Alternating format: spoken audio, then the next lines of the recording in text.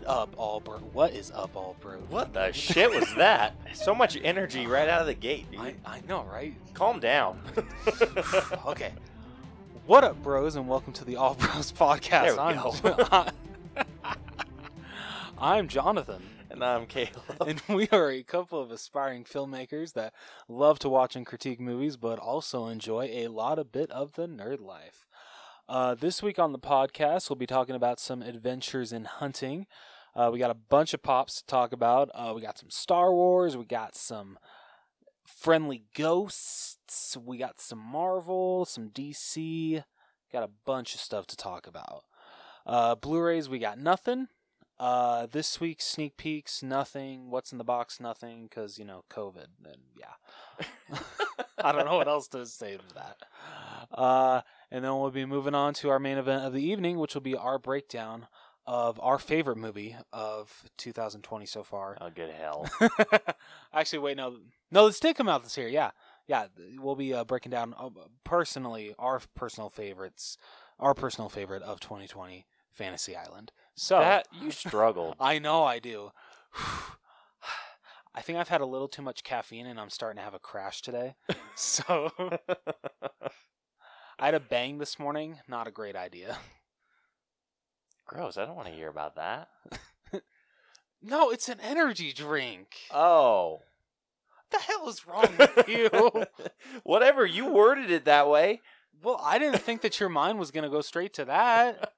Shit. Well, what else am I supposed to think? I didn't realize Bang was an energy drink. Well, apparently you just said you got a Bang, and I'm like, okay, then. Well, shit. Dude, I'm single as fuck. Do you want to say? You know what? Fair enough. All right. Anyway, before we make this a little too dirty, what do you say we get started? I say let's do it. All right.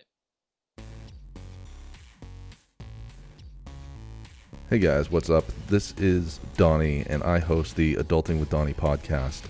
And this is not the show to listen to if you're trying to be a better adult. I started this podcast as a way to offload some thoughts that I have throughout the week. My topics vary widely every week. Movies I've seen, guns and gun control, sex, people that are stupid, why I don't care about celebrity opinions, TV shows, snowmobiling. The list goes on and on. I'm always taking topic suggestions from fans of the show too. So join me each week on Adulting with Donnie as I pour some bourbon and allow you to see the inner workings of the mind of a madman. Live free and rant hard. All right, so starting off with Adventures in Hunting, for Star Wars, we got I guess like a new line kind of Star Wars. This is an interesting line. It is. So it's called Concept Series. And so the first one coming out, or at least the first one being revealed. I can talk. And this will be for the 2020 Galactic Convention. It is Concept Series Boba Fett, and he is completely white. It looks like he has literally looks like he has a gas mask on. It does. He looks borderline stormtrooper. He does. And I'm wondering if that's like the coloring that they were going to go with him. So this is just our assumption, but it does say concept series. So I'm wondering if this is concepts of these characters. That's what I'm thinking. Like concept arts or just things that they were considering doing. Yeah. I mean, if that's the case, I really hope they continue with this because I think that's actually a really cool idea. I think that's a really cool idea too. I think that, like, with a lot of different movies, like Marvel, that would be dope. Yeah, I really would. So it looks like also in this line we'll be getting does that say Star Killer? I thought that was a ship. Yeah, Yeah, it looks like it says Star Killer. So maybe this is like first rendition of Luke? I guess so. I honestly don't know. And then we'll be getting a concept series version of Chewbacca, and is this kind of looks like a mix between what is the word? An Ewok and Chewbacca. an Ewok and a Wookiee. Or yeah, it's an interesting mix. it gives me the Teen Wolf vibes. Ooh, okay. Like, it has, like, the hairy face, pointy ears, yellow eyes, and then it looks like he's in armor holding a rifle. I'm also kind of getting... Remember the Tusken Raiders in Star Wars? Yeah. I'm getting that vibe, too. Yeah, that's odd. It's very weird. And then lastly, it looks like Darth Vader holding a blue lightsaber. It could be a silver lightsaber, too, because okay. it's not, like, super blue. That's true. So maybe it's just... Maybe they didn't... Or they weren't going to do lightsabers. Maybe they were just going to do, like, space swords or something. I'm grateful that they went with lightsabers. Yeah. Or it could just be he's on the dark side, so maybe it's just a dark blade. Okay, yeah, true. Like, I know they have a dark saber, but... I mean, that's just more of a black lightsaber.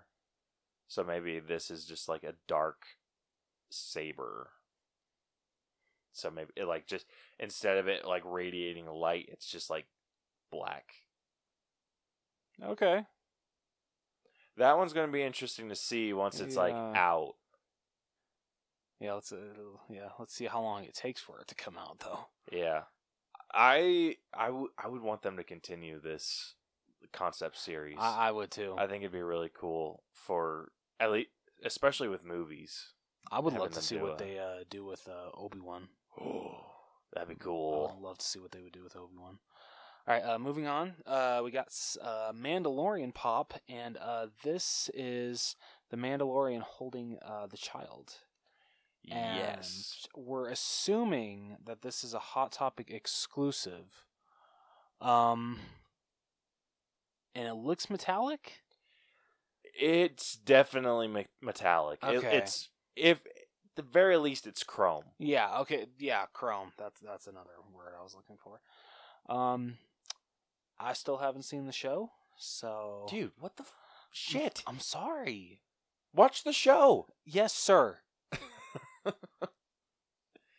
Gosh damn it. I'm sorry. I apologize, okay? But, so this is similar to the 10-inch figure that they were doing of the Mandalorian. Yes. So this is just a normal... It looks like it might... The chick that's holding it is holding it in her hands. So I doubt it's like a 10-inch figure. Are you sure she's holding it with both hands? It's not just one. Oh, shit. Maybe this is the 10-inch. Well, whoops. We suck. Yeah, and we already talked about it. Well, just in case we're wrong. Yeah. Remember this episode. I don't know. I have big hands. And that figure, I mean, I can hold it with both hands. It's just, it looks a lot bigger than that. Yeah.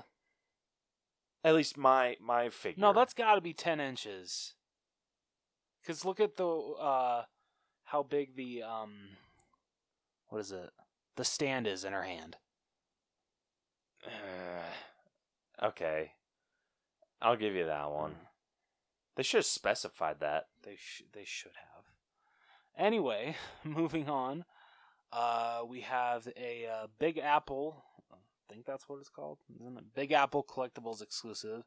And this will be Brainiac. I don't think this is from I think this is from just the comics. I don't think it's from any animated show or anything. So this is Brainiac, the Superman villain.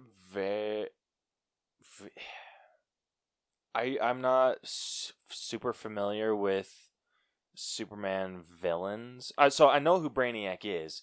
I'm just not super familiar with the different renditions of Brainiac. Okay. I know who Brainiac is. Yeah. But I feel like he had a different look in the animated series. I know he had a different look in Justice League animated series. So this very well may be a comic rendition. Alright. It's cool figure. It looks modern, though. It does. Because he looks like he's wearing a short sleeve shirt and he's bulky. Honestly, this looks like something you'd see on Teen Titans Go. Yeah, a little bit. I mean, it's a cool figure. No, it's a very cool The figure. color choices were really good with this. Like they used very bright colors, so bright green and a bright purple. Yeah, which it worked in its favor. So, all right. Next up, we have an Entertainment Earth exclusive. And I want to say these usually always come to FYE as well, don't they? Typically, yeah. And so this will be Wood Iron Man. We've already gotten a wooden Captain America. So We haven't talked about him forever, though. yeah, it's been a hot minute. Yeah. So I mean, do you think they'll? Kind of odd that they're continuing this series now. Yeah. I mean, I'm sure we'll probably get a wooden Spider-Man, a wooden Wolverine. They'll probably go like the same direction they did with the Target. What was it? What was when they were like not gold, but they were like it was like the Chrome. no, they weren't chrome. They were Oh, was that like that faded metallic looking one? like yeah, they kind of looked like gold and bluish. Yeah. I forget what it was called. I don't think they had a special name for. I think those were just like an 80th anniversary. Yeah. So I mean, do you think they'll do like the exact same characters they did for these? Because I mean, so far it's what they're doing. Yeah, they very well might. Same figures as well. Yeah. Same poses. So that is available for pre-order right now, right? Yeah, that's up for pre-order. Next up, we got a Casper pop coming. And so this is a common. It looks like it's a common. Because you can order it from Entertainment Earth or Walmart. And it's just him flying by with his hands up. I don't know how to explain his pose more than that. Yeah. Yeah. I mean, I kind of appreciated this one because, like, the ghostly form, it kind of just ends with like a little wavy nub. Yeah, I guess you could say. This one actually looks like a leg. it does. So it's kind of like you could take it both ways. Where if you look at it from a certain angle, it looks like he's flying with his legs, and then if you just turn it a little bit, it looks like he's flying with like that ghostly nothingness. Yeah. I don't know what the hell to call that. Seeing this though makes me just want them to make the Ghostbusters logo in pop form. Oh my gosh, that'd be so cool. Right? That'd be so cool. But I want the original, and then I also want the 1 as well. The No Ghost logo 2. That would be awesome. I want them both. Yeah, these are pretty damn. Yeah, he looks pretty damn cool. You gonna get him? Probably not. I didn't know. So they announced that they're doing a Best Buy exclusive steelbook for the original Casper. I'm like, okay, yeah, I mean, I'm gonna pick it up because I loved that movie as a kid. I'm like, yeah, like, I had Casper in my collection. Turns out I actually already have it on Blu-ray, and I haven't even opened it yet. Yeah, I don't remember watching Casper until I was way older. What? Yeah, like I'm pretty sure I'm pretty sure I was over 10 when I first watched it, and it didn't hit me how I feel Casper did most kids. Did you at least love the three other? I forget their names. The 3 other ghosts as much as everybody else did. I liked them. Yeah, Okay. like it was a good movie. It just didn't hit. Like I haven't gone back to watch it ever since that like one time. But I know like people that do have a very nostalgic place in their heart for that movie. They watch it like all the time, and they're like, "Oh yeah, I'll try to watch it like every Halloween or whatever." I don't have that nostalgic attachment. I've never like thought about watching it every Halloween. I'll watch it like every once in a while. Like I feel when someone thinks of like a kids movie to watch every Halloween, I feel they would probably pick like Hocus Pocus over Casper. Yeah, I feel like Hocus Pocus is more of like an older kids movie. That's true. If I was going to put on a Halloween movie for young kids, I would put on Casper. Fair. Yeah, that's fair. For older, Hocus Pocus kind of does get dark. yeah. So if the collective group of children that I was putting a movie on for was over the age of like 9, Yeah. I'd probably put on Hocus Pocus. Okay. Anything below that, more than likely it's going to be Casper. Would you... Or even like It's the Great Pumpkin, Charlie Brown. What about The Nightmare Before Christmas? No. 9 and up for that one? Yeah, that one's a 9 and up movie too. Fair. Yeah, that's fair. Dude, that movie scared the shit out of me. No, you know what movie scared the shit out of me? James and the Giant Peach. Holy shit. Dude, I still haven't gone back to watch that. Like, I can't get myself to. I'm just like, nope. Not in the mood. I'm good. Like, I get Coraline vibes from that movie. Coraline doesn't scare me. I love that movie so much. Dude, I don't know what it is about the freaking button eyes. Okay, I'll Those give you this. scare the shit out of me. The other mother is terrifying when she like goes full on spider witch mode. What? Okay, she doesn't go. Okay. Yeah, I'm not watching that ever. Have you not seen when she like? Dude, I haven't seen Coraline. Oh, ever. So you've never seen any clips? Nothing. I've seen the trailers for it.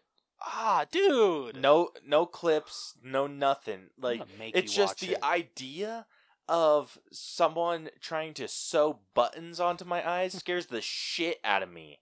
And I don't know why. But she lets you pick your color. No! That's not a selling point. Dude, but seriously, I have no freaking clue what it is about. Like I can handle freaking like Chucky, like Jason, Halloween. I can handle all of those movies. I don't know what the hell it is about button eyes that scares me. So you can handle it. You can handle Pennywise, but you can't handle Coraline. I don't know what the hell it is. Anytime I like think about going to watch that, like anytime I've passed it on, like when it was streaming, yeah, I get anxiety.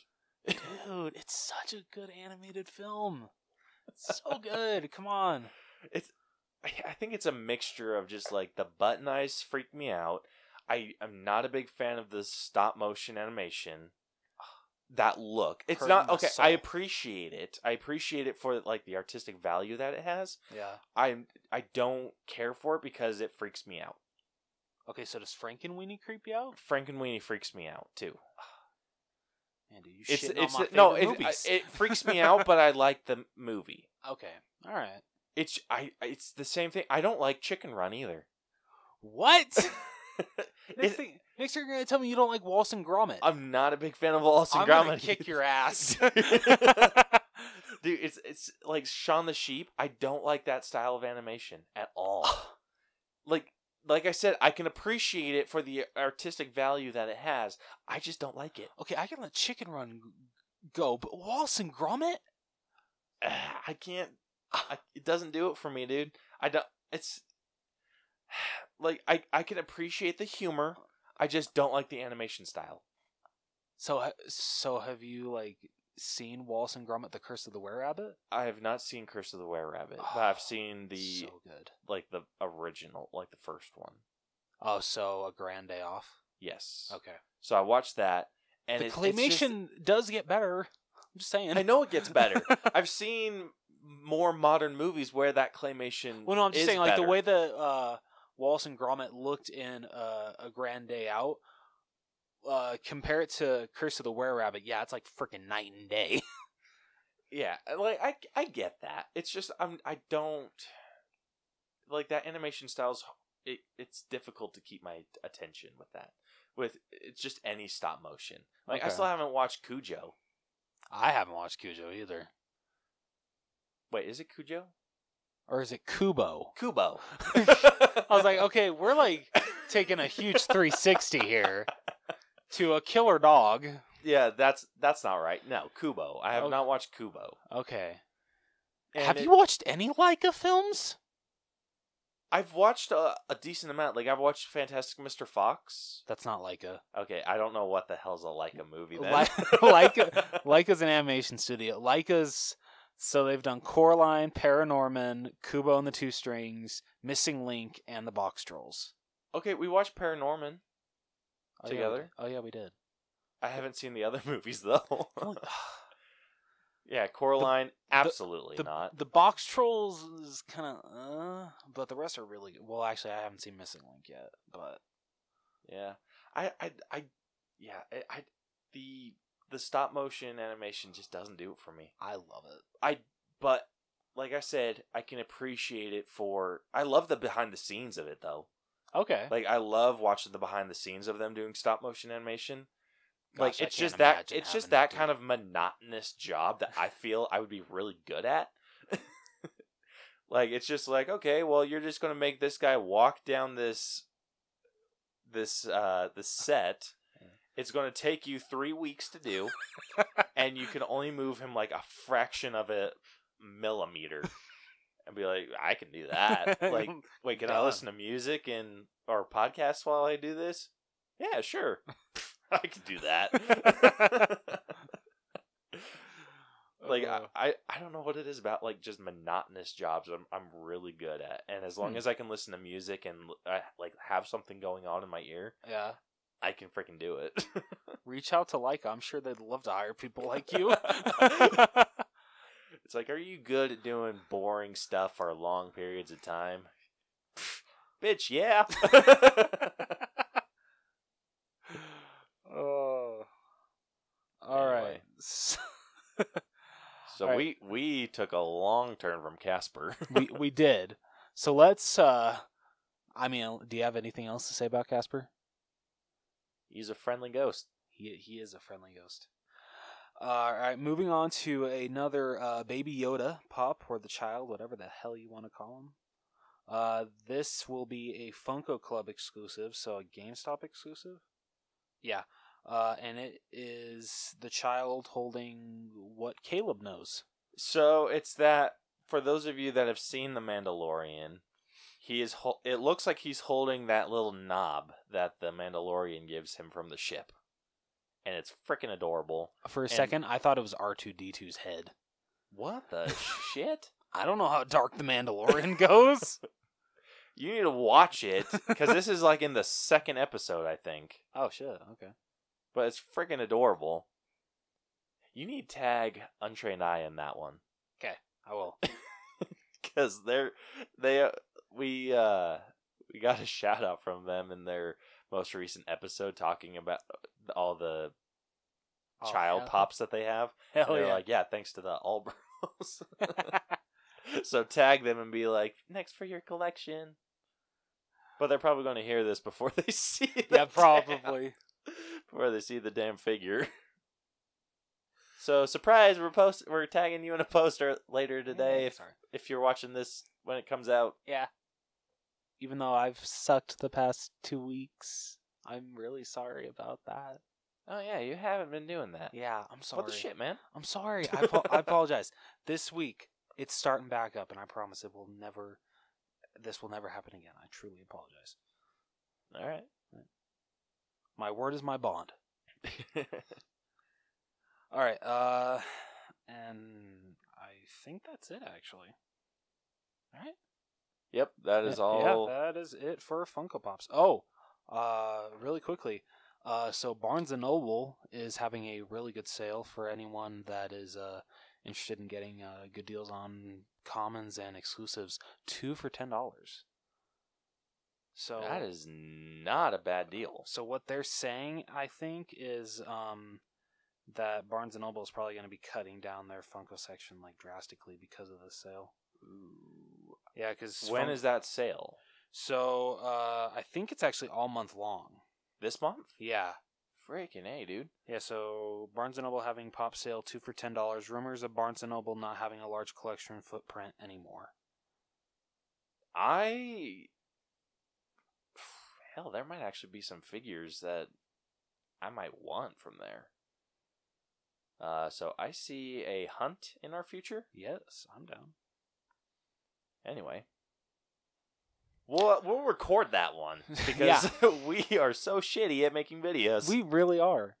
But the way that Barnes & Noble works now, because I went there to see if they had any of the Criterion movies that I was looking for. Didn't have either of the ones that I wanted, so I had to order them online. So face masks are required, and they do not want you to touch anything unless you have the intention to buy it. Fair enough. I mean, we barely touch anything. No, I agree. But just a heads up. Yeah, and even with the way that they stack their Funkos, like you can see everything. Yeah. So it shouldn't be a big issue. No, not at all. All right, so since there is no sneak peeks or what's in the box, what do you say we move on to our main event of the evening? I say let's do it. All right. Time for the main event. It's main event time. Let's play a game. All right, so before we break down, like I said, Caleb and I's favorite movie of 2020, Fantasy Island. Good hell, stop saying that. People are going to believe us. We got a couple answers from our bros. Caleb, as he always does because he's such a good sport, posted a question. You don't know how close you are to getting stabbed. Bitch, you won't. Who's seen more horror movies here? I know all the tricks of the trade. Bullshit, that's a freaking movie, asshole. All right, anyway, so Caleb asked a question on all of our social media platforms, and we got a couple responses. So Caleb, would you like to read those to us? Yes, I would. So the question that I asked... What the shit was that? Nothing. It didn't break. The handle came up. Sorry. Okay. So the question that I asked was more of a scenario. I said, you are sent to Fantasy Island. What is your fantasy experience? And we got a few responses. So starting off on the Instagram from @You're turning into me. Yeah, right? Dude, whatever you got is contagious. I got reading with rose-itis. Anyway, so starting off with what the shit, dude? You got Rosid19. Yeah. Good hell. @Table Dragger, which is the second podcast that our good friend DJ at Untrained Eye does. Hey. He said, Joe Rogan wants to be on my podcast. Okay, I feel bad. Who's Joe Rogan? Have you watched a UFC fight? No. You haven't? Like any UFC fight? Nope. Oh, that's who he is? Oh, shit.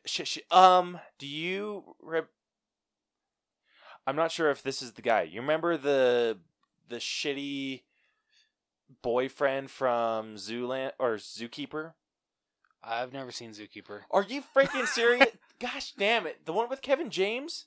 Yeah, I've never seen it. I swear we saw that together. No, If we did, I don't remember it. Okay, I don't know what else he's freaking in. Yeah, so I do not recognize him. I'm sorry.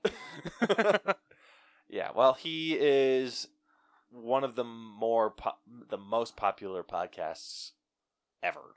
Oh. So, well, hey, I feel he should be honored if he was ever asked to be on your podcast. Damn straight. Yeah. Yeah. So next we got a response from the coach Vic. So our good friend Victor at Crash and Taz's Movie Cellar. I don't want to hear his fantasy. You don't want to hear his No, fantasy? I don't. Something to do with Spider-Man. Actually, no. Shocker. Yeah, so he said that his fantasy would be endless wings from Wingstop, sushi of all sorts, beer and all other varieties of alcohol, weed, any strain I want, ready to be rolled into a joint or smoked in a pipe, and people to massage me at my leisure, huge IMAX screen and surround sound to play any movie I want, And the big one, endless Dr. Pepper. Hey, Vic, can I steal your fantasy? Minus the alcohol, the weed. Yeah, I think that's it. I'll take everything else, though. You want the wings and sushi? Yeah, and especially the Dr. Pepper. Dude, I thought you were about to say, especially the people ready to massage me. That's a close second. Close second. But yeah. So, I mean, with me, same, minus beer and weed, and minus the Dr. Pepper, that sounds like a pretty decent deal. Can't believe you don't like Dr. Pepper. Dr. Pepper is gross, and anyone who says it's not is wrong. Fight me. Let's go, bitch. Dr. Pepper is liquid from the gods. Yourself. Yeah, if the gods hate you. You know what? You like Sprite, so you're a basic bitch.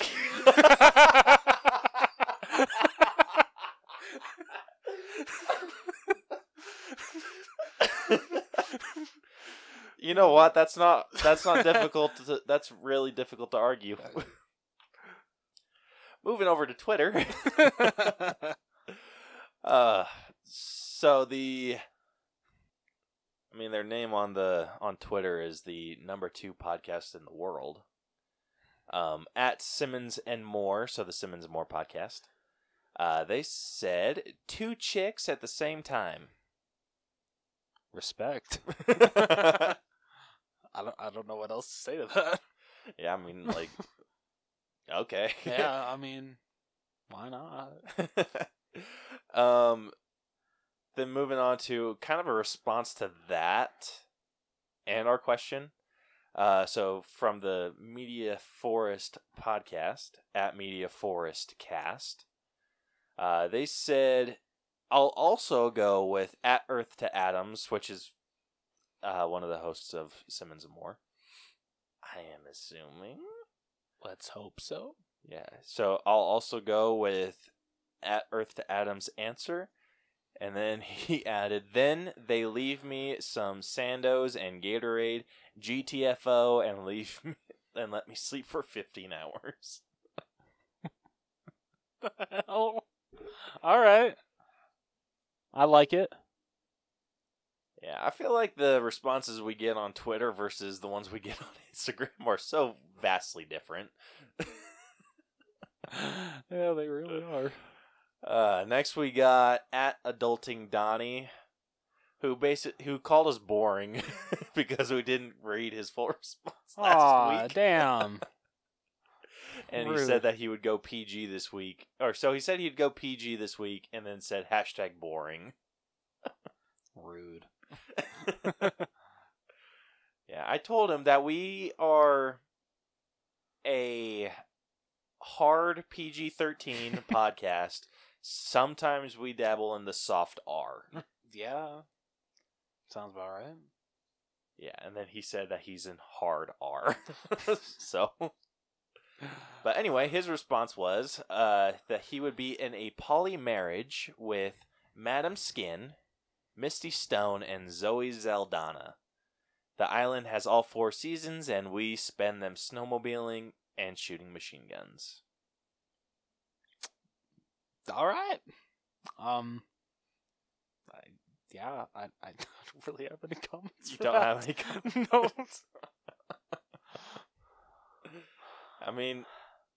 Snowmobiling. You've never been snowmobiling. I haven't either. I've only been skiing. When it comes to snow sports, yeah, just skiing. I went skiing once, and I'm not very good at it. I'm not either because the once and only time that I went skiing, I twisted my ankle. So, yeah, I'm good. Yeah, I went to go get lessons. They did not give us the little pokey handle things. Oh, that sucks. And I think Bronson, so my youngest brother, pushed me. So I fell backwards. And I was trying to get myself up, and I started sliding down the hill. And so you have to put your feet in like, so you Mhm. have to put your feet in the stop position, which is just basically pointing them at each other. Yep. I couldn't do that from the position I was in. So I was just sliding down this hill on my back, and I couldn't get my feet up, and my instructor was mad at me. And I'm like, it wasn't my fault. But yeah, snowmobiling sounds really fun. It does. Shooting machine guns, way fun. Especially with Zoe Saldana. Like, You know what's up. yep. Yeah. Yeah. Okay. Our next response is from the Untrained Eye Pod at Untrained Eye Pod. So he said. We're answering in GIFs because someone else are answered in a GIF. Oh. I forget who. I mean, that's one of the best ways to answer, in my opinion. I love answering people in GIFs. Yeah, but he posted a GIF of the dog on the massage bed thing, like the massage pillow, and he's just like sitting and getting his head massaged. So I don't know if he wants a dog that does that, or if he wants to be in place of the dog, or what. The world may never know. The world may never know. Next response comes from the Victims and Villains podcast at Victims and Villains. He said, being Batman. Yeah, fair. And he posted a GIF of Ben Affleck's Batman. Hell yeah. So I don't know if that's the specific Batman he wants to be, but if it is, respect, man. Respect. regardless, being Batman, pretty cool. Excellent choice. Yeah, I feel like I would suck as Batman. You're telling Like, me. I don't have the coordination to do anything. I don't have the stamina. Just be like, can you, like, give me a break? Like, I need water. Anyone got some bat milk? Who the hell drinks milk when they're thirsty? It was the only Batman drink I could think of, okay, that they've actually Bat said. milk. Gross. And our final response comes from the Mouse and Weens podcast at Mouse and Weens. They said all the oiled up Patrick Swayze's, Fabio's, and Mr. T's that the island can handle. I don't know why this is so funny, but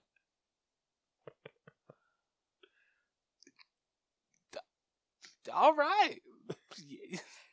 Okay. Don't act all embarrassed. I'm- Patrick Swayze's. Yeah, that's true. Yeah, that's true. And Mr. T. Like, come on. Fabio's not really my type. I would like Who to the hell say. is I would like. Fabio? Okay, hold up. I don't know. I feel like we don't have to explain this, but we're going to. Me and Rose are both very much heterosexual, Yeah. but I feel like there's a small percentage of gay in us. Oh, yeah, I'm not even going to deny that shit. And young Patrick Swayze. Sorry, Chris Pratt for me.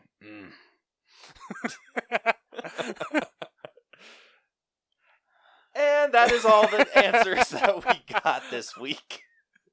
So thank you to everyone that submitted a response. We love hearing from each and every one of you. And we hope you continue to answer our questions of the week. See if we become even more gay. Probably not. I think we're right at that line where if we're 1 degree back or 1 degree forward, it's just like a hard yes or no All right. on our preferred sexuality. Fair enough. Anyway, so let's get into the actual main event, which is our Fantasy Island breakdown. So if you're new to our breakdown system, we have broken movies into 8 different categories that we individually grade to come to a final All Bros score. So the 8 categories that we grade are story, writing, acting, character development, effects, music, costumes, and then we give it our own personal grade at the end. And that gives us our grade school letter grade. And we also talk about the percentage and whatnot. Yep. So, with that, let's get started off in our first category, which is story. So it is time for Reading with Rose. Yeah. Let's see how many screw-ups I get this time. Probably a lot. Shut up. Businesswoman Gwen Olson, former police officer Patrick Sullivan, stepbrothers J.D. and Brax Weaver, and disturbed Melanie Cole win a contest to visit Fantasy Island, a tropical resort where fantasies apparently come true. Upon arrival, they meet the island's keeper, Mr. Rourke, and are taken to their fantasies. J.D. and Brax enter a rave at a mansion. Patrick enlists in a war in honor of his late father. Melanie decides to take revenge on a bully, and Gwen accepts her boyfriend Alan's marriage proposal she rejected many years ago. Patrick is captured by a group of American soldiers and discovers that their commander is his father on his last mission before dying, while Melanie enters an underground room where she tortures her bully, Sloan Madison, by uploading an online video of her cheating on her husband. However, another video reveals that Sloan was kidnapped and taken to the island to perform the fantasy against her will. Melanie saves her from a masked surgeon whom she recognizes as Dr. Torture, a fictional character she had designed as a child, and they run away. As night falls, both are attacked again by Dr. Torture before he is killed by Damon, a private investigator living on the island. Damon takes them to a cave where he explains that the fantasies are created by the spring water under the island's heart, a glowing rock that shows a person's deepest desires. After revealing that Rourke mixed the water with his guests' drinks, Damon explains that he came to the island to investigate until Rourke offered him a wish to see his deceased daughter. Unfortunately, his fantasy turned into a living nightmare that trapped him on the island after he rejected it. The trio collects some spring water and continue to the resort to find a phone. Gwen wakes up in the present to discover that she has a daughter with Alan. When she is reluctant to continue, Rourke appears and reveals that he has his own fantasy, which is to be with his deceased wife, and it will be fulfilled as long as he grants his guests their fantasies. Gwen manages to convince Rourke to change her fantasy by persuading him that he will continue to see his wife. However, Fantasy Island begins to turn the other fantasies into living nightmares as JD and Brax are attacked by a drug cartel associated with the mansion's owner, while Gwen is taken to the night she accidentally caused a fire that killed her neighbor Nick Taylor. She tries to rescue Nick but falls unconscious in the fire, only to be rescued by Rourke's personal assistant Julia. Gwen also realizes that all the other guests except Melanie were there that same night. At the same time, Patrick attempts to leave the island with his father, but he is called to rescue some hostages who turn out to be JD and Brax in the mansion. The soldiers kill the cartel, but they reanimate as zombies and murder JD and the rest of the soldiers. Patrick's father sacrifices himself so that his son and Brax can escape back to the resort. Melanie and Sloan are ambushed by a now zombified Dr. Torture until Damon leaps over a cliff with him, killing them both. Arriving at the resort, Sloan calls her husband and convinces him to call Damon's military associates. The remaining survivors regroup at the resort but are cornered by Rourke, who reveals that the guests are part of someone else's fantasy in which they are all killed. Realizing that everyone was involved in Nick's death, the guests deduce that this is Julia's fantasy, believing that she was Nick's mother. The guests escape to the dock to be rescued by a plane sent by Damon's associates, only for it to be shot down by the cartel. The group runs to the cave to destroy the glowing rock with a grenade that Brax is carrying. While searching, the survivors are confronted by manifestations of their personal demons, but they regroup and find the rock. Suddenly, Melanie stabs and wounds Patrick before taking Sloan as a hostage. Melanie reveals that this is her true fantasy, having orchestrated everyone's arrival to seek revenge on them for the death of Nick, with whom she was supposed to have a date on the night he died. It is also revealed that Julia is actually Rourke's wife, reappearing without knowing him as part of his fantasy, and that if he did not fulfill each guest's fantasy, including Melanie's, he would lose her again. Julia begins to die once again, but before disappearing, recognizing him, she convinces Rourke to let her go and help his guest to escape from the island. Reminded by Rourke that she can have a fantasy fulfilled, Sloane fantasizes Melanie being together with Nick. This causes Melanie to be attacked by Nick's zombified corpse, which drags her into the water. Before drowning, she detonates the grenade against the survivors, but Patrick sacrifices himself by falling on it to protect the others. The fantasy concludes, and Gwen, Sloane, and Brax wake up at the resort, discovering that Patrick died as a hero, while a now purified Rourke finally agrees to let them go.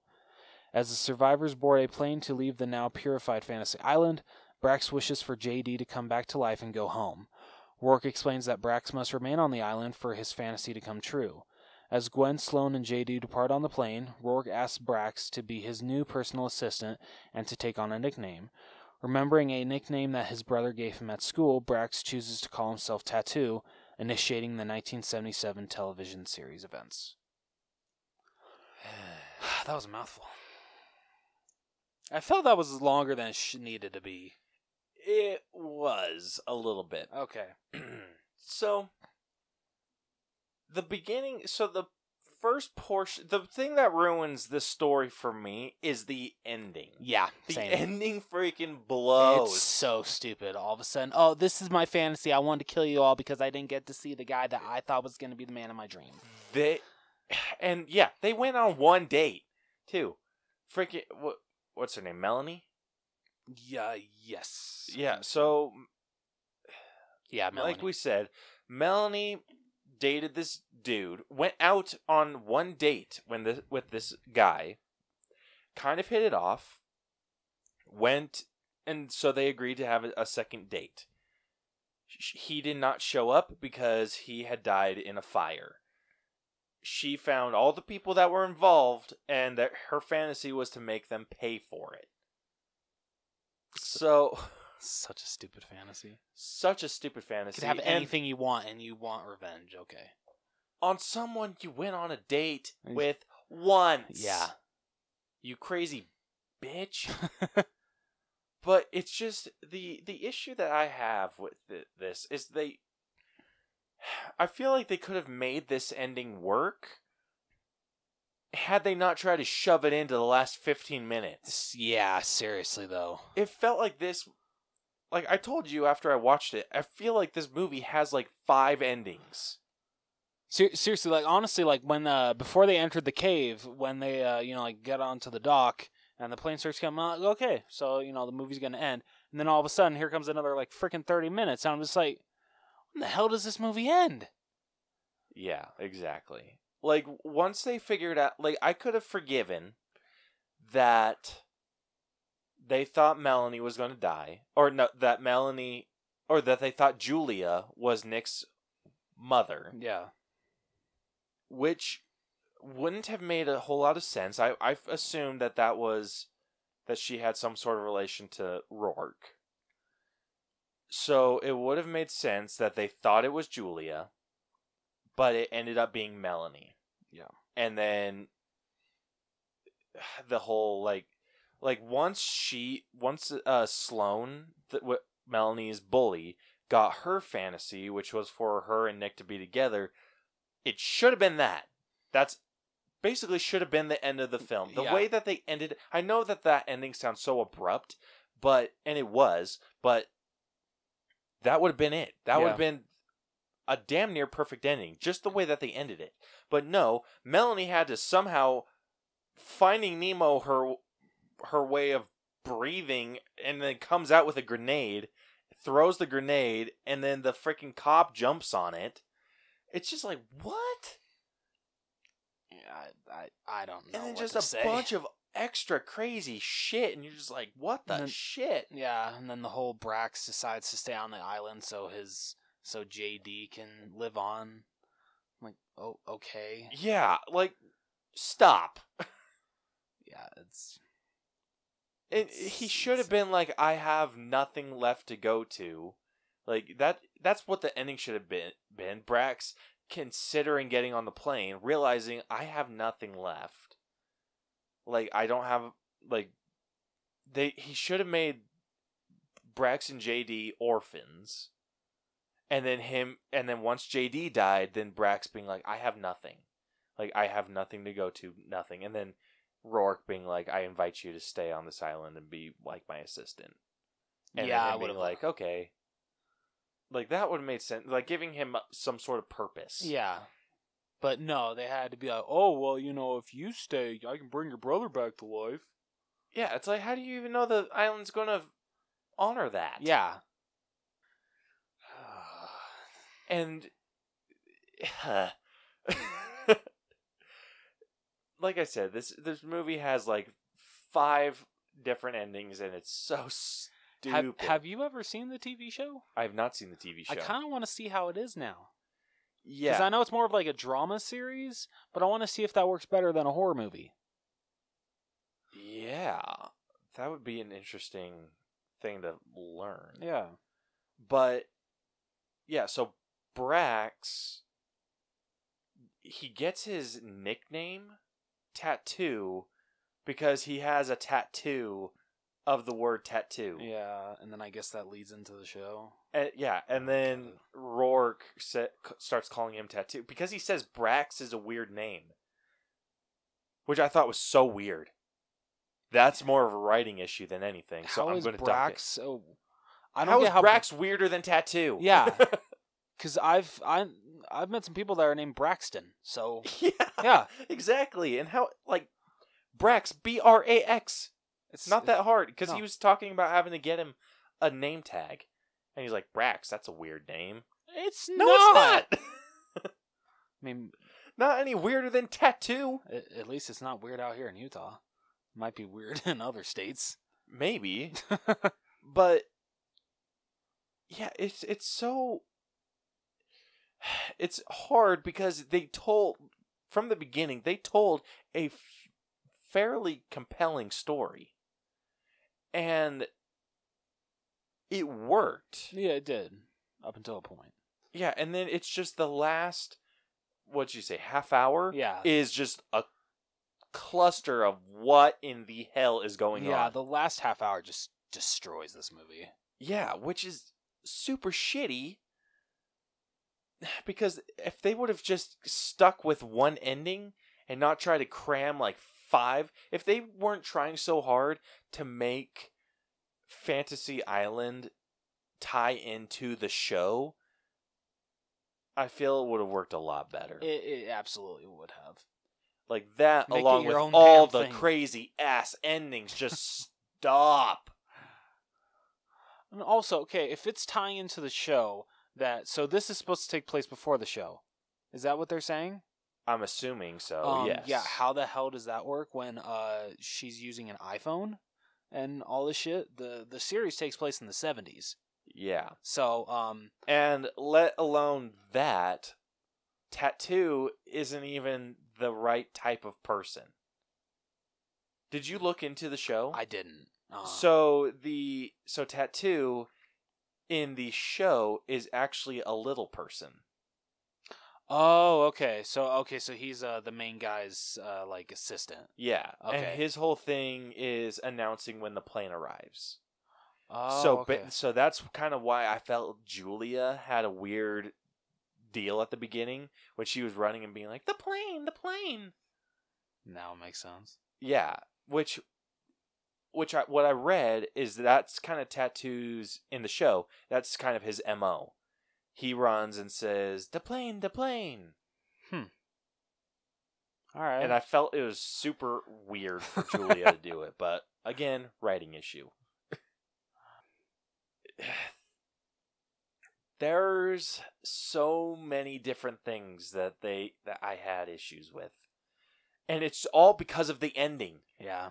Had they not done what they did with the ending, it would have worked really well. Melanie, her fantasy was to torture her childhood bully or her high school bully. Which, I mean, I wasn't bullied to that kind of extent, but everyone was. Get over it. Seriously, like, you were harassed that bad that you want to pull some saw shit on Yeah, them? no joke. And then she records herself And that's the issue. So with the ending and her turning out to have pulled everyone in, the dialogue that she has before she starts recording makes it seem like she has no idea what's going on. That she actually believes that this is fake. Yeah. And then once she starts recording, then I could believe her getting into some like, oh no shit. Like trying to like play a part. Yeah. Like I could see that when she was recording. But before, it was confusing to her. She even stopped and was still asking, what the hell is going on? To herself. That makes zero sense to me. Yeah, no, I completely agree. If this was your master plan, you should have just come down and, like, that would have been a great time to reveal that she knew all along. Ooh, yeah, that would have. And then you could have seen her playing this part, and then you're just like, oh shit, like, people need to figure this out. And then, like, then reveal her motivation for this, then reveal this, then reveal that. And that would have made more sense than just, like, her relationship with Nick came out of freaking nowhere. It really did. Like, yeah, when she announced, like, oh, he was the man of my dreams and you guys burned out, I'm like, where the hell did this plot come from? Yeah, and Brax freaking nailed it. You went out with him once. Yeah. Brax was honestly, I think, my favorite character besides Michael Pena. Same. Michael Pena freaking nailed this. Yeah, he was fantastic in this movie. He honestly is one of the people that just he can save any movie. He can. The rest of the cast were trying real hard to tear this movie down. Yeah. But acting. Story-wise, like I said, the ending just rips the beginning to shreds. Yeah. It had such a strong opening. Yeah, it did. It had a strong... How long is this movie? An hour 40? Yep. Yeah, about that. It had such a strong hour and 10 minutes. And then just gets shredded to pieces by the final part. It's disappointing. It really is. It really sucks. So, where are you at? Because I'm fairly low. I'm like solid 60. That's about where I'm at too. Really?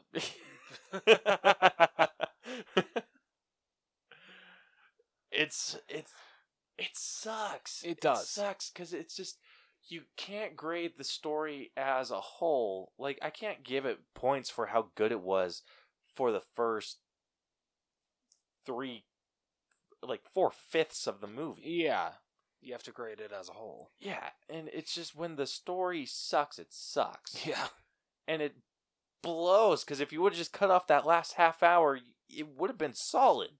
It really would have. All right, moving on to writing. Not that good either. Nope. Okay. The dialogue it wasn't awful. Yeah, okay, I'll give you that. It wasn't. I'm trying to think of like the biggest issues that I had with like just the dialogue in general. Like, I think the biggest issues I had was at the ending. Yeah. The ending is where the acting just plummeted. The writing just plummeted. So overall, I do think the writing's higher than the story. By a lot or no? Not by a lot. Okay. I mean, I'd say like 65. I'm more in like the 70s, because with the writing, you can grade, like, it's different than grading the story as a whole, because the story it's beginning to end, and like I said, the ending ruins the beginning. That's true. So it's just kind of like you have to clump that all together. Yeah. Writing, you can take individual pieces. So it's just that last half hour that sucks, where the writing's just like, wait, what? Like, I found myself saying, wait, what? A lot. Honestly, think about all the writing for Michael Pena. It's definitely making it go up for me. Yeah, so I'm like in the low 70s for it. Maybe like being super nice, I'm at like 73. I was thinking 72. 72? Yeah. I can give you 72. Okay. Like I said, giving it a 73 is being super nice. All right, next up we got acting. Okay, who do we want to grade? This one's tough. We definitely need to do Michael Pena. Yeah. I don't feel like Julia was in it enough. That's fair. I mean, we definitely need to do Lucy Hale. Isn't that her name? Yes. Yeah, Lucy Hale. Yeah, so we definitely need to do Lucy Hale, Michael Pena. Should we group like the other four into one category? I say yeah. Okay. So we'll be grouping Patrick, Sloan, Braxton, JD. Yeah. Okay. Honestly, Lucy Hale and Michael Pena were the biggest parts of this film. Yeah, then it was everyone else kind of clumped together. Yeah. Yeah, that's literally how it was. Like they all had I feel like they all had equal amounts of screen time. Oh yeah, they did. The only one that I'm like, maybe we should grade him is Brax. But I still feel we should just stick with just clump them and get together. Yeah. All right. So Well, let's start off with the group then. Okay, so we will be grading Maggie Q, Austin Stowell, Portia Doubleday. Portia. Oh, Portia. Portia Doubleday. Wow. I don't know how I didn't think of that. Jimmy O Yang and Ryan Hansen. Yeah. So for the longest, sorry, just really quickly, for the longest time, I kept trying to figure out what movie Portia was in, because I'm like, oh, I recognize her, and I remember she was such a bitch in that movie. The third Big Mama's House. Yeah, so we got Maggie Q, who was in the Divergent series. Didn't even make it through the first one, so. She was in Mission Impossible 3. Never seen it. Live Free or Die Hard. She's in Designated Survivor. She was in Nikita. So, not anything huge. Yeah, I was going to say, I haven't seen any of those. Austin Stowell was in Whiplash. Ooh, yeah, okay, I do remember him in that movie. 12 Strong. And that's all like his movies. Any TV shows? Nope. Yeah, then Portia Doubleday is from Big Mama's House. Big Mama's Like Father, Like Son. Yeah. Then Brax, played by Jimmy O Yang. He was in Crazy Rich Asians. He's in Space Force. Lego Movie 2. Really? Yeah. Life of the Party. Happy Time Murders. Oh gosh, let's not talk about that movie. Then his brother JD was played by Ryan Hansen. He was in the Veronica Mars series. Two Broke Girls. Central Intelligence. Chips. Bad Teacher, Bad Santa 2. Friday the 13th, 2009. Unicorn Store, G.I. Joe Retaliation. Yeah, that's it for him. Oh, yeah, I remember who he was in Bad Santa 2. He was the rich asshole that owned the charity place. Yeah, so that's all of our guests that we're going to clump together. I do feel like the one that did the best out of all of them was Brax. Yeah. Oh, hands down. followed really closely by JD. Yeah, he was pretty good, actually. I actually really liked, what was her name? Is it Maggie or Portia? Yeah, no, Maggie Q. I don't know, I liked her, shit. I liked her storyline, and the fact that she felt that she didn't deserve that life of, having a husband, having, a daughter, but yet that's, like, she's dreamed of that, like, ever since she can remember. But to her, she didn't deserve it. She felt that she wanted to try to fix a mistake that she made. Yeah. Fortunately, she couldn't, but...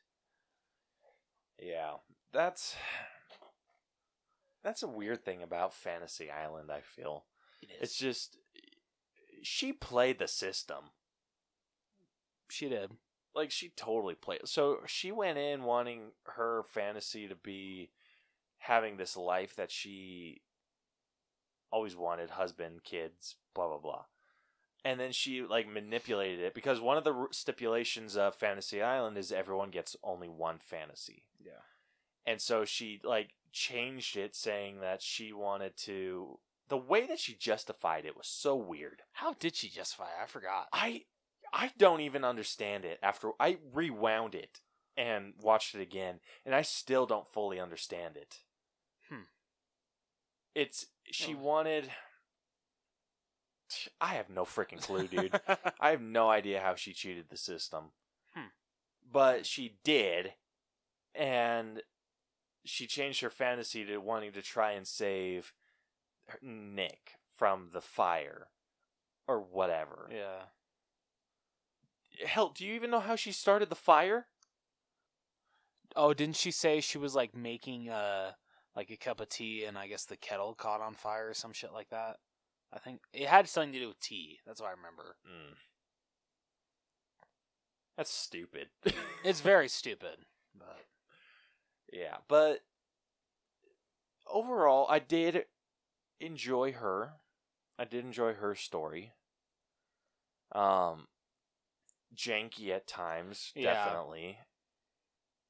Like, I felt her performance when she, like, had the family was super weird. It was, like, odd. but the question is, how would you react? It's not necessarily, like, her reaction. It was just... It was almost... I don't even know. It was like she was almost too comfortable with it. Okay. Like, I feel like that was my issue. It felt like she kind of jumped into it. And then it got into, like, a weird place, and then the ending with her freaking sucked. But yeah, JD brought it up. Oh, what about Patrick? Patrick was adequate. Yeah, I felt his performance was the weakest. It really was. Like, seriously. I like Salome better than him. Yeah. Like, if I had to rank these, it would definitely be Brax at top, JD, Sloane, then Maggie Q, and then Patrick. What is her name in this? I forget. Yeah, she's kind of a forgettable character. Gwen. Yeah. Then Gwen, then Patrick. Okay. Yeah, he brought it down a lot. His performance was not good. It really wasn't. Like, honestly, the guy who played his dad did a better performance than he did. Right? And that's... Like, I hate saying that, too. I do, too. I don't feel... It doesn't fill me with, like, the warm fuzzies, but it's just... Yeah, I hate shitting on actors. Yeah, it's just... Unless I don't know. Like, it. I felt that the guy that played his dad they were on different levels, and it showed. Yeah. Like, seriously, though. Bad. Like, one of them was doing a really good job, one of them was doing a really poor job. Yeah. And it's just... Blah. For some reason, I don't know why, but when he goes to cover himself up with the grenade to save everybody, I got Child's Play 3 vibes. Remember when Whitehurst did that? Yeah. Whenever someone does that, I get Child's Play 3 vibes. Oh my gosh. Yeah, dude, Yeah, Patrick, I didn't like Patrick. But, anyway. where are you at with acting overall? With So, considering Patrick does bring it down for me, grouping them all together, I'd say like a solid 74. 74? Yeah. That's about where I was at. I was at 75, but 74 is more than fair. All right.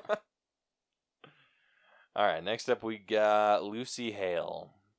She was good up until the ending. Yeah. The ending ruined it for her. And it's not acting. I feel it's more so writing. Yeah. Because I think Lucy Hale she's actually a very good actress. She is super good. What has she been in? I know she was in Pretty Little Liars. Yeah, I feel that's what she's most known for. Yeah, she's also in Truth or Dare. Still haven't watched that. Scream 4. Oh shit, who does she play in Scream 4? Oh yeah, I think she's just one of the friends. Yes, I think so. Oh no, she's the one of the girls at the beginning. That's what I remember her for, and I loved her in that opening. Yeah, and then in a couple other things. Not really big things that we would know. But she kind of seems to find her niche in horror.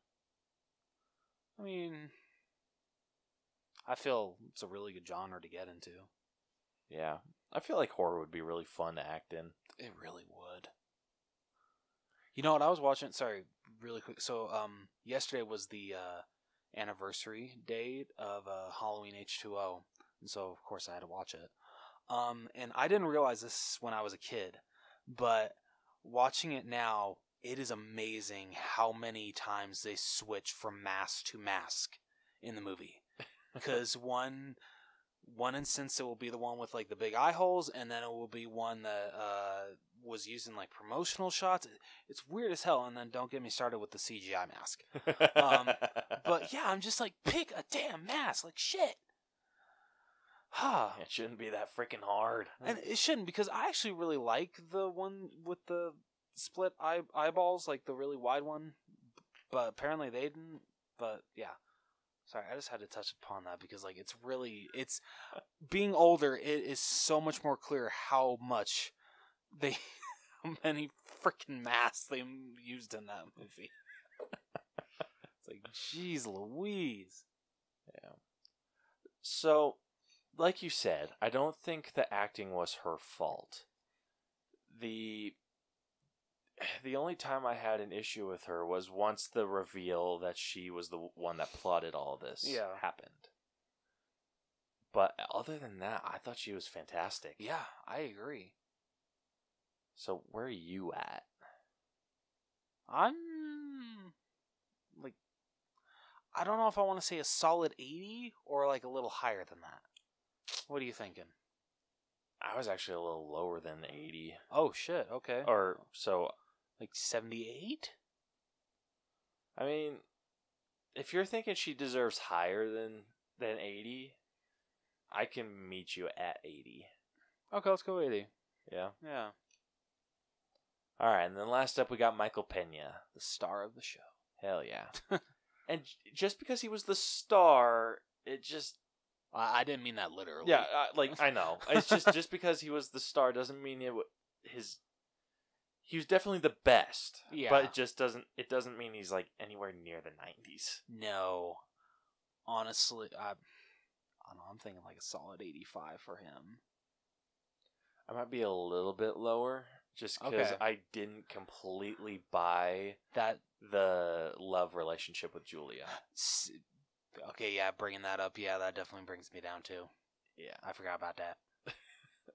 So I'm at like 83. I can totally give you that. Alright, so that averages out to a 79. Not bad. Yeah, definitely not bad. Alright, character development. Again, this is an issue that we have with horror movies. Well, I feel actually with you can actually grade Michael Pena because he finally decides to let Julia go. He decides to actually like help the guests, not just let the island carry out the fantasy in its entirety. So Fair enough. I feel he did give up his fantasy. Yeah. So honestly, actually does have character development. Okay. So if we're grading that, because I don't think the people themselves had that much development. No. I think they were still the same people by the time they left. I mean, or died or whatever. I mean, what was it? I'm gonna remember her name. Was it Rebecca? You mean Gwen? Was it or Gwen? Portia? No, not Portia. Gwen. Yeah. Gwen. If I don't know, she didn't really have a lot of character growth, but kind of like how I pointed out earlier, she was willing to give up a fantasy that she's been dreaming of since before she can remember. Yeah, in the most bullshit way. That's what I hated about it. It was just a bullshit way to get a new fantasy. Fair. But whatever. But you do get to learn a little bit about Rourke throughout the movie. I don't think his arc was super great, though. It wasn't. I mean, let's face it, no horror movie arc, character development-wise, is that great. Yeah. I'll say it's a little bit better than other horror movies. Alright, I can give you that. But I'm in, maybe the high 70s for it. I'm honestly thinking a solid, 75. 76? Deal. Alright, next up we got effects. The effects weren't bad. They weren't. Yeah, I think the biggest issue was the bleeding. The whole bleeding, the black. goo. Yeah, that was weird. Yeah, it was an odd choice. I think you could have just gotten away with giving them black eyes. Yeah, like Paranormal Activity. Yeah. But honestly, I feel that would have been scarier. Yeah, it would have been way scarier. And it would have made them feel more like zombies, too. Yeah. I felt I don't even know how I felt about the bleeding eyes. I felt it was an odd choice. It really was.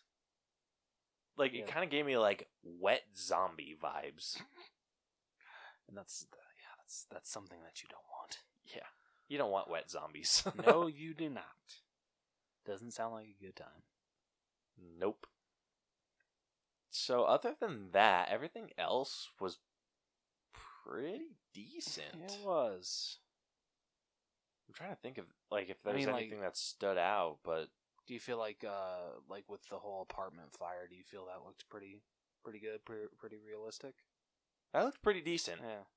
That did look pretty good. I can agree. I think maybe this is definitely the saving grace of the movie.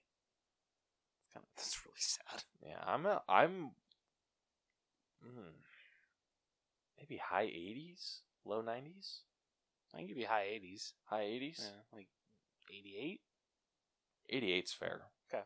88 is definitely fair. Alright, next up we got music. Which is fairly average. Yeah, nothing really stuck out to me. Yeah, nothing to me either. Something 6. That's about where I was at too. Okay. Alright, next up we got costumes. Saving grace, Michael Pena's white suit. Fair. That definitely does put it above average. Yeah. Everyone else's was yeah, it was okay. Basic. Yeah. I did really like Dr. Torture's outfit. Okay, yeah, his was cool. It doesn't bump it up anymore, but overall, I think it's maybe He definitely looked intimidating. Yeah. So I think the combination of Mr. Rourke's with Dr. Torture's suit or outfit bumps it up to a 7 for me. Yeah, I can give you 7. Yeah, everyone else was just kind of in basic clothing. Patrick was in a war outfit. Kind of bugged me that it didn't match everybody else's. Yeah, right? Like, way to frickin' set him up for failure, Yeah, Rourke. seriously. Alright, finally we got our own personal grade for this, and I have a feeling we're going to agree. Yeah, well, okay, yeah. All right, do you want me to go first, or do you want to go? I think I went first last week, so yeah. Okay. So overall, beginning, good. Middle, good. Ending just sucks so freaking bad. But, I mean, Michael Pena is definitely one of the saving graces of this movie.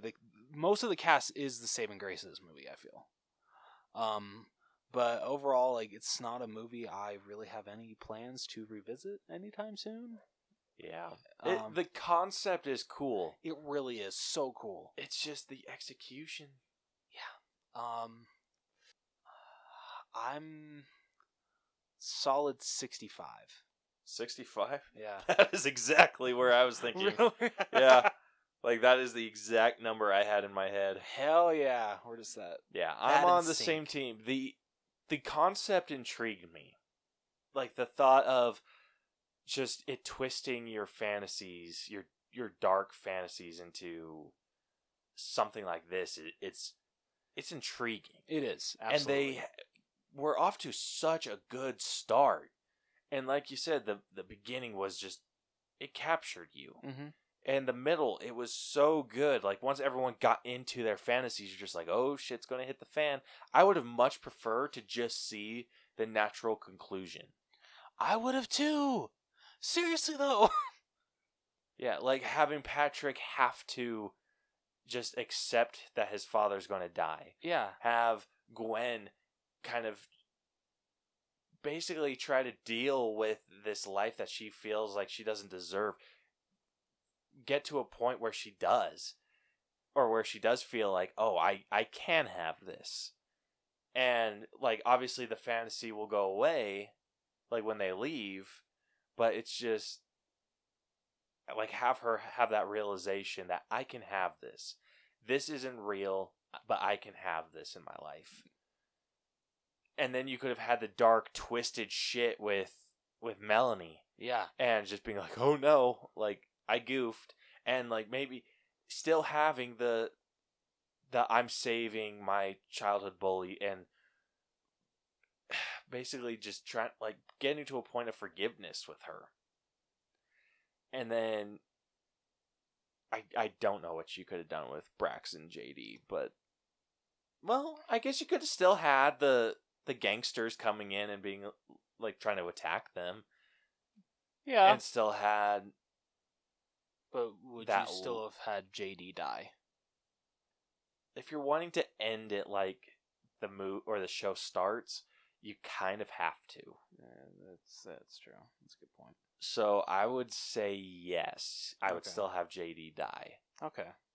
Just because, like, you have to have stakes in a movie like this. You That's have true, to have you stakes do. in horror. Yeah. And I feel like that would have been the stakes. Like, I think you could have also killed off Patrick if you wanted to. Just so you know that that's the like, maybe saving the life of his dad. Yeah. And then, like, Ooh, that that could have been the natural conclusion. And then, like, when he's just, like, struggling for life, you just kind of see the dad fade away. And then lifeless Patrick. That would have actually been really cool. Yeah. But they had to end it so shitty. But no, we got this. Yeah. So, yeah, I'm at a very, very solid 65 along with you. Which brings us to our final grade for Fantasy Island. So it has come to a C. I actually thought it would be lower than that. Okay. Yeah. I'll take it. It's a stronger C. So it is sitting at a 74.3%. All right. Not bad. Yeah, so the cutoff for C is 73%. So it is 1.3% higher than our lowest C. Okay. So, I mean, not bad. Yeah, not bad at all. Puts it in the same vein as Venom. Oh, okay. I may have liked Venom a little bit better. I definitely did. Ant-Man and the Wasp. Oh, I liked Ant-Man and the Wasp way better.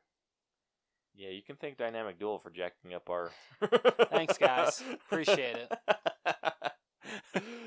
I'm just kidding. We love you. Yeah.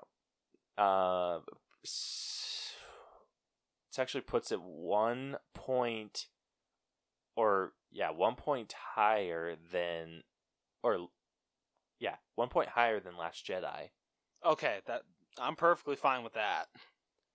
Yeah, same level as Scoob and My Spy. I think I enjoyed Scoob a little more than these. Which shows. So Scoob is 74.8, Fantasy Island is 74.3. Okay. So it's a thin margin, but... What's My Spy? My Spy is 75. Oh, okay. Okay, so we enjoyed My Spy more than Scoob and Fantasy Island. Yep. Okay.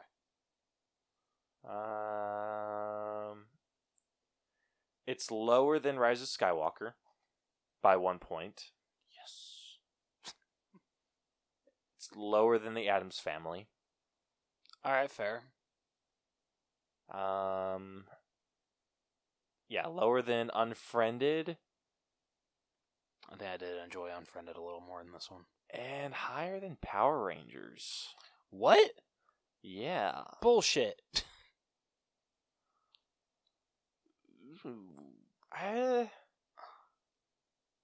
would have sworn Power Rangers was a C+. Yeah, that's what I thought too. Yeah, because we gave it a 5 for music. Really?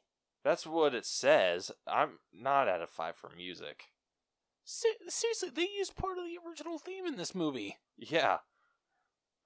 Alright, real quick, 6 or 7? 7. Okay, so that bumps it up. 2 C+? No. Damn it. Unfortunately, no. Son of a bitch. Would you still say that it's like a 76.5 for personal grade? I would actually rank it higher. Costumes we gave a 6. But we docked it because the design of the Power Rangers suits wasn't good. Well, see, so we graded this separately, right? Didn't we? And then you combined Power them? Rangers? Yeah. No, I think we graded this one together. I thought we graded this one separately and then you combined them. Because I remember I liked the costumes, but you hated them. That is true. I forget what we did with Power Rangers. Oh, yeah, that's right. That is right. We did grade those differently. Yeah. Okay, I might have been a little harsh on music then. But, okay, so it comes to a C. Okay. It's at a 75 point, basically 0.2%. Okay. As long as it beats Fantasy Island. Yeah. Which, I mean, we don't go back and change, but that one was different. Yeah. It was kind of called for. Yeah, like I would have sworn that was higher for a really long time. I have to make sure no one can go in and edit these. Yeah, that might be a good idea. Yeah, that would suck. But yeah, so Fantasy Island comes to a C, 74.3%. Not bad. Definitely not bad, especially for this movie. Yeah. That's Like, being nice. That's generous. It had its saving graces. Yeah. It's just, like we said, the story is good until the last half hour. Do you see the percentage of this movie on Rotten Tomatoes? 8%? Yeah. Yeah. So you're welcome, Fantasy Island. What's the audience score? 48%. They really hated the ending. Yeah, they really... I feel our score is a little bit more fair. It is. I kind of agree with the critics' consensus, though. What? Says Fantasy Island tries to show audiences the dark side of wish fulfillment, but mainly serves as a cautionary tale about the dangers of exhuming long-dead franchises. They're not wrong. I don't know. I feel like you can reinvigorate old franchises. You can, but some work, some don't. This could have worked. It could This have. could have worked so easily. It's just the execution sucked. Yeah. Yep. Yeah. So it's hard for me to get on board with that statement. Because the reinvigoration could have been amazing. And it was. Yeah. Until it wasn't. Yeah, fair. All right. Well, that concludes this episode. So if you like this and want to hear more of our breakdowns or different episodes or whatever, you can follow and subscribe to us wherever you listen to podcasts. We are on every platform that you can imagine. If we're not, go to a different platform. Or message us or DM us on social media and let us know, hey, you're not on this one, and we'll find a way to get on it. Yes, try our best. Yeah, you can catch all of our episodes on YouTube if you want to listen on there, as well as some bonus videos that we will be making. We will be recording. Yes, that Barnes & Noble hunt. Yeah. It will be recorded. You can also follow us on social media. We're on Facebook, facebook.com/theallbros. Twitter and Instagram, our handle is @theallbros. You can DM us with episode ideas, answer our question of the week. If you want to join us, we'd love to have you. Yep. You can also find all of that stuff on our website, which is tinyurl.com/theallbros, where you can find a link to our merch store, which is on TeePublic, tpublic.com/user/theallbros channel. If you just want to go directly there, it's easier to go to the site. But we would love to hear from you guys and love to see if you get any of our stuff. I think what I'm going to do from now on, because I'm not really good at uploading t-shirt designs weekly. Yeah. What I think I'm going to do is maybe upload them at the end of the month. Ooh, that's a good idea, actually. Yeah, and then you get 4 or 5, depending on how the month goes, 5 new designs each month. I love it. Yeah, so I will be releasing some of the ones that I had preloaded on there, because I've been slacking. But I'll upload some of those this weekend. So look. Oh yeah, this isn't going to come out this weekend. This is going to come out Monday. They should already be out, and at a discounted rate if you want them.